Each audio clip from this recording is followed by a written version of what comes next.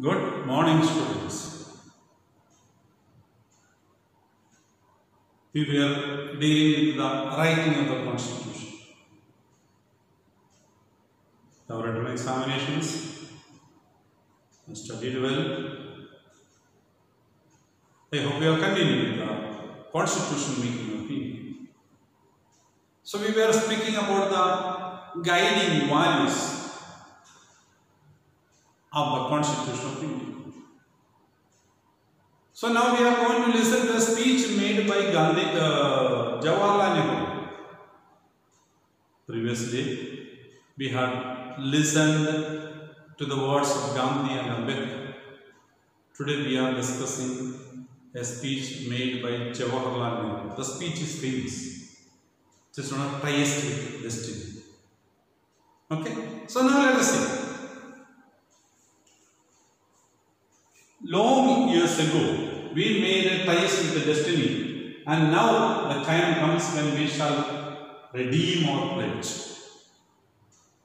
So 10 years ago, so many years ago, we started to move friend to have a constitution for India, to have independence of India. So he tells, so that independence has come. Long years ago, we made a ties with effort with the destiny, a combination of challenge with the destiny.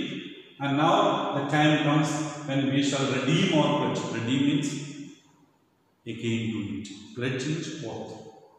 The oath we take that we will do something. We will think something new. That's what redeem. Again repeat the oath that we have taken some years ago. That is what Nehru tells. Jawaharlal Nehru tells.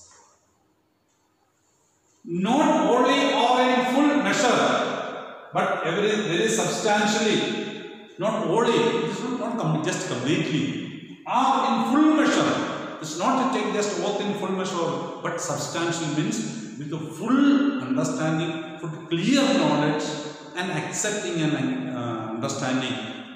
That is a substantial means complete, deep. It is not just surface. The oath is taken with each and every word we know, and we understand it fully, and we know what we want to do it. That is substantial, he tells. It is not just to take oath by word. He tells oath substantial means with full knowledge, with the full understanding of myself. I am taking the redeeming my pledge. That's what the Nehru tells.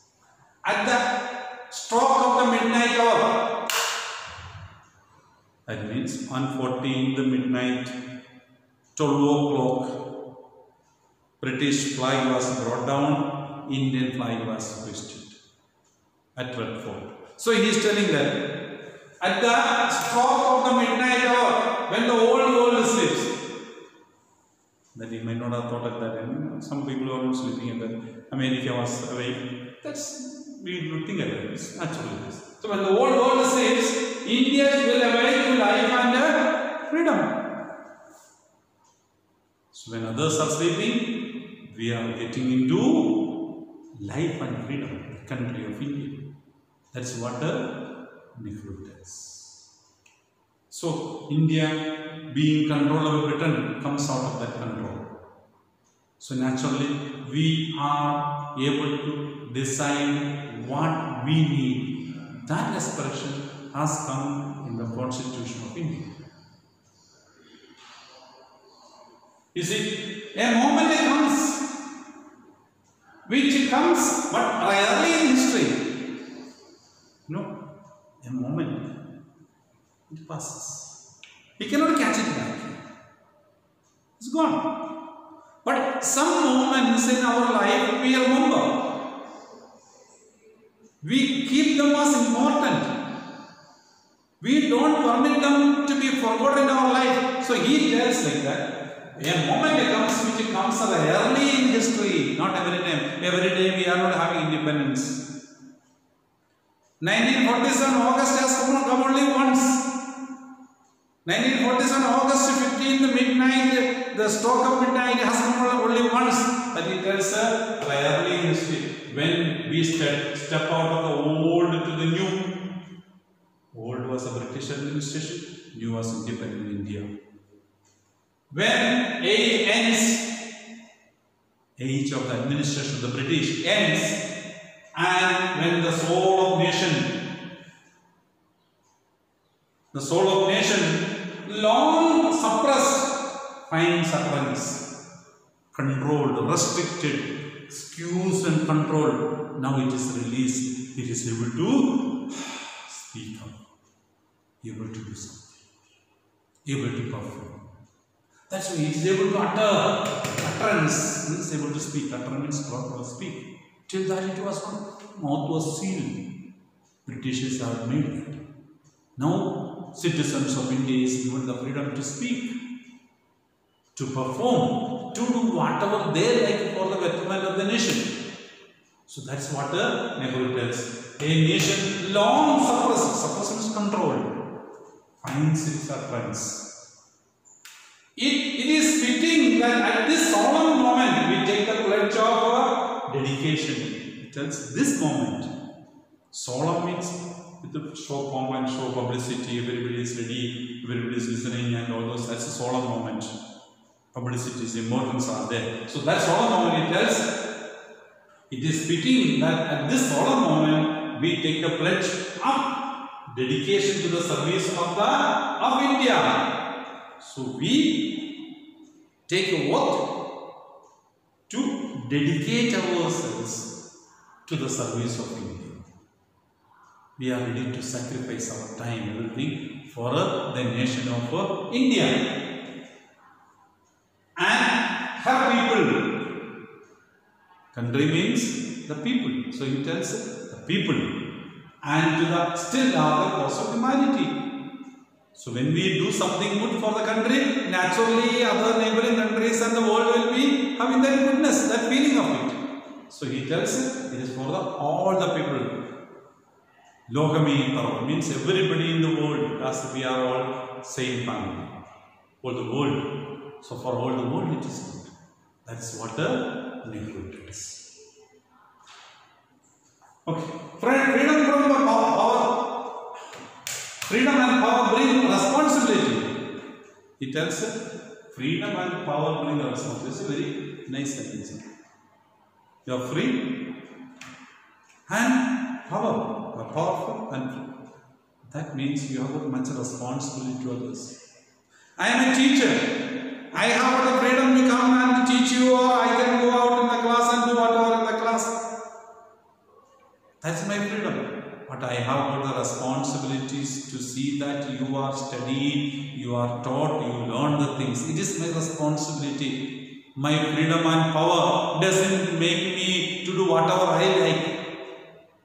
I am bound to do whatever is needed for the academic growth of the students. That is my responsibility. I have got power of controlling the class. That doesn't mean I can give to somebody whatever I like. I have got responsibility to take care of the child, protecting, guiding him properly. It is my responsibility. So that is what he tells. Freedom and power bring responsibility. When he becomes a prime minister, prime minister has got responsibility to take care of every citizen, each and every citizen. Because it's a responsibility to the government. Because he has got power. He is the prime minister of every citizen, from the richest person to the poorest person. He is not a prime minister of one section of the people. Every prime minister is a prime minister of the country. So that is what he tells. The responsibility is there for him. The responsibility rests upon this assembly, the Constituent Assembly, a sovereign body representing the sovereign people of India. Sovereign means what? Supreme. Above that nobody is there. Means the sovereign but supreme body of the country. And sovereign people means till 1947 August 15 we were not sovereign. We were not supreme. We were controlled by Britain. A satellite like control. Now we are remote. Now we are free. Nobody can control us. We are able to do what we need. So that's what the Nehru tells.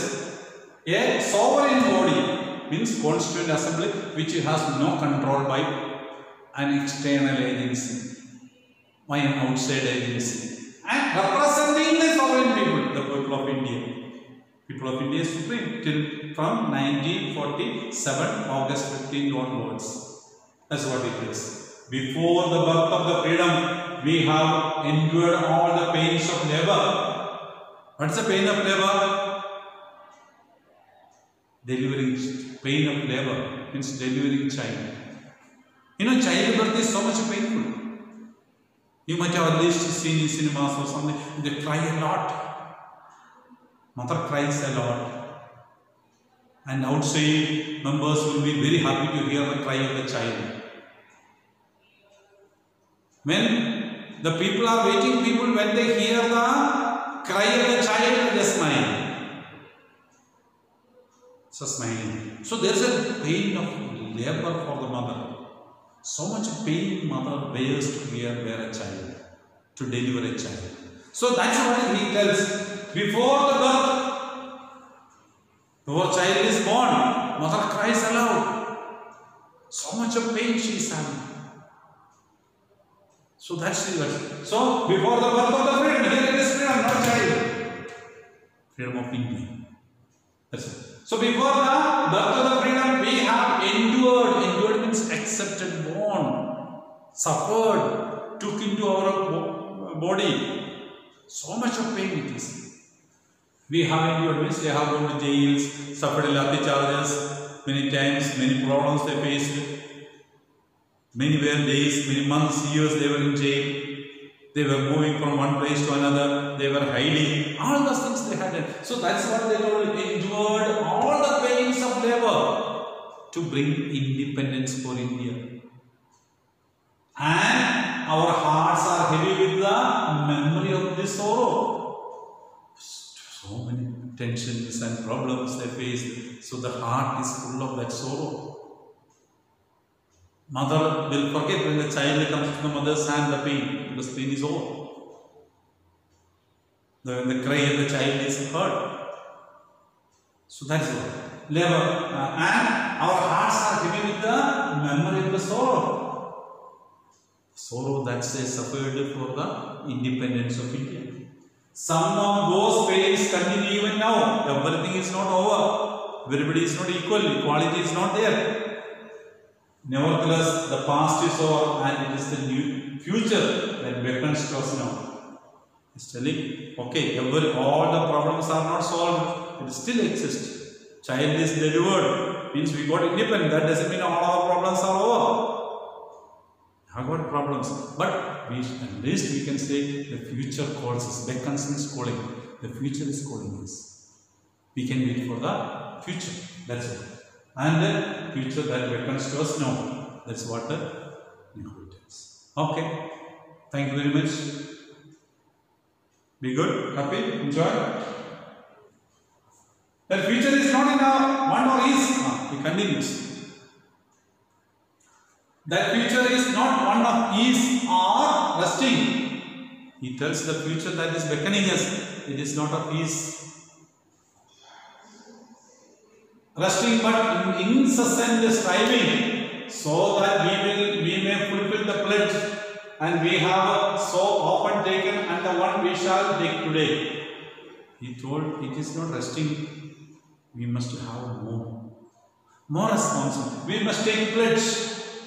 We will so often take, and the one we shall take today. So often, this once more we will take the oath. That is what the Nehru tells. The service of India means the service of the millions who suffer. Nehru tells, the service of India. It doesn't mean that one or two persons. It is for everybody. This is a duty of a Prime Minister. He tells. Because he has become the first Prime Minister. So, the service of India means the service of the millions who suffer. It means the ending of poverty and ignorance and disease and inequality of opportunity. It's all where they are at that time. He tells her, it means the ending of poverty. Poverty existed at that time. So he tells her, his support, or the people, all of us, members of the Constituent Assembly should work to end the poverty. And ignorance, people are illiterate. They don't have knowledge. They don't have capacity to learn. So many things in the world they were ignorant about it. They are uneducated. So Nehru tells about that we are worried. Ignorance and disease. So many diseases were there at that time in the country. Many have no treatment. If many are treatment, they were not being done. So Nehru tells. And inequality of opportunity. All are not treated equally, all are not. So that's details. The ambition of the greatest men of our generation has been to wipe every tear from every eye. Here he tells about Gandhiji. The ambition, the dream, or thinking of Gandhiji, of the greatest man of our generation, that's Gandhiji, has been to wipe every tear from every. So every Indian citizen should be free. He should not be crying for anything. That's what he tells. So if anybody cries, it is a responsibility of the government to wipe the tear. That's what he tells. The ambition of the greatest man of our generation has been to wipe every tear from every eye. That's it. Gandhiji's ambition, Gandhiji's desire, Gandhiji's dream. So that is also there in the Constituent Assembly when they were writing the Constituent Assembly. That may be beyond us. So he tells, the dream may be beyond us. It is not possible for a government to go to every person and solve all the problems of the people. It is not possible, the he tells. But as long as there are tears and suffering, so long our work will not do. It may not be possible, but he tells our work will continue till the sufferings are coming to an end. This is what the Nehru tells. Okay. Now we will discuss about this preamble and Indian preamble in the next class. Okay. Thank you very much.